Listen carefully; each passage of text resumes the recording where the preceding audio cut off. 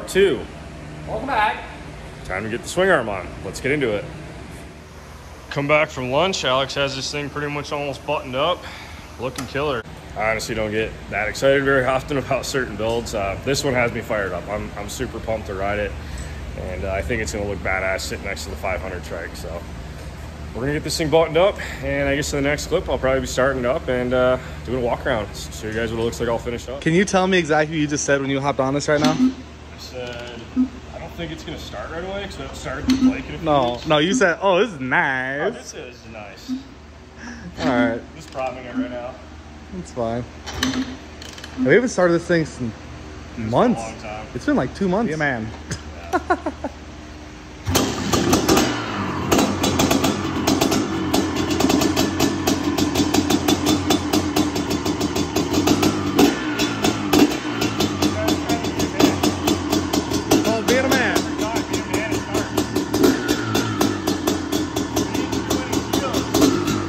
Make it look easy. I can't even start at 250, so.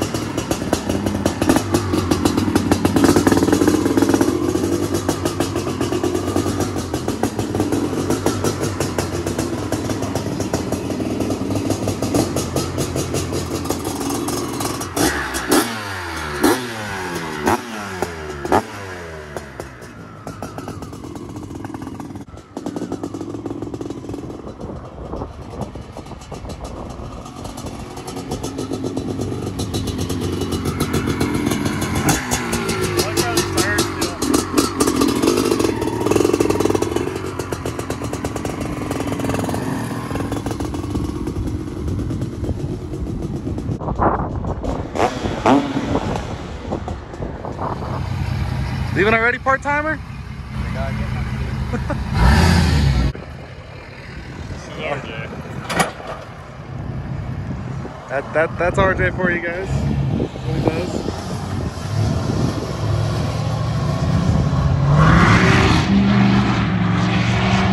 Okay, one day we gotta get a race video with that thing and like one of these guys. So it's not, well, we're in Mexico, so yeah, you can have a deleted truck in Mexico. Yeah. For sure. Yeah. Versus the 500.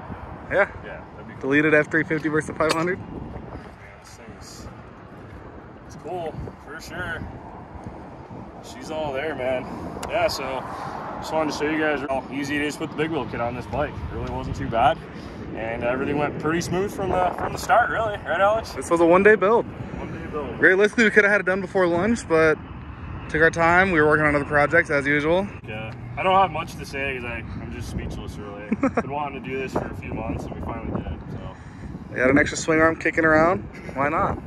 Have the triples in stock, so just had to powder coat a couple pieces and throw it together. Yeah, that's why Dude, I love the way those tires feel, I really do. Just the front tire is super round.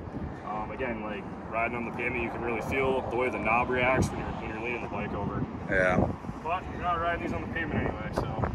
Yep. We're taking this thing on all the trails and everything, and we might possibly put this thing on the road, and we kind of want to ride it up Mount Lemon with maybe like supermoto tires. That might be the next challenge for us.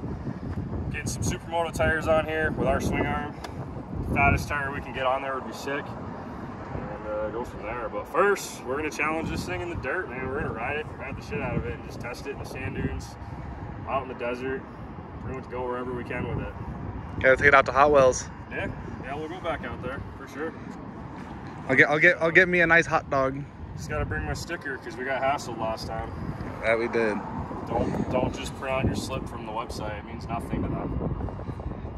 It's a learning experience. Yep. I'm used to having my own private track to ride on, and I was honestly spoiled for most of my life.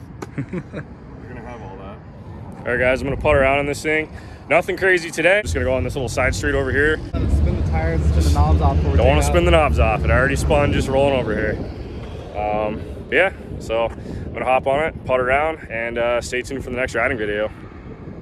Messed up thing is I don't even use the decomp head. Got the decomp head, don't even use it.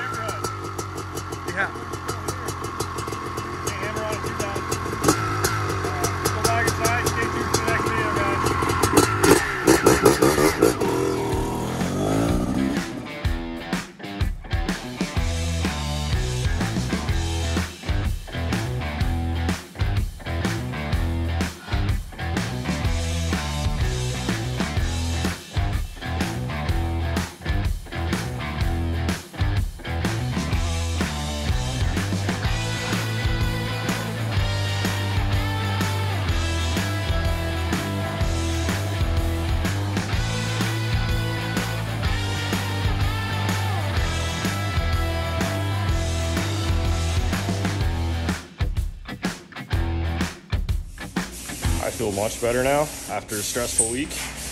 Getting her out of 500 around the shop, man, that's all I need just to take that edge right off.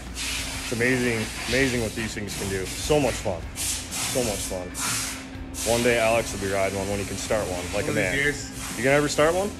I'll start one day. Yeah, you can't start a 250 yet. Good thing. Baby steps. Baby steps.